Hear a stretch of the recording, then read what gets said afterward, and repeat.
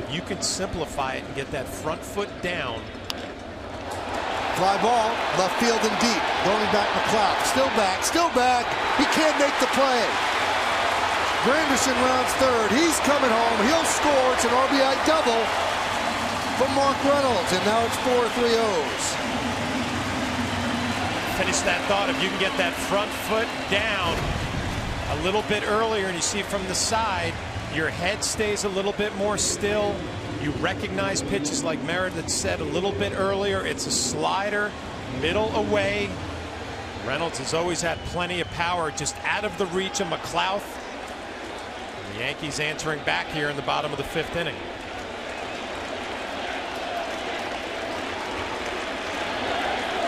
Tony Gwynn in San Diego, that's all he used to talk about. Get that front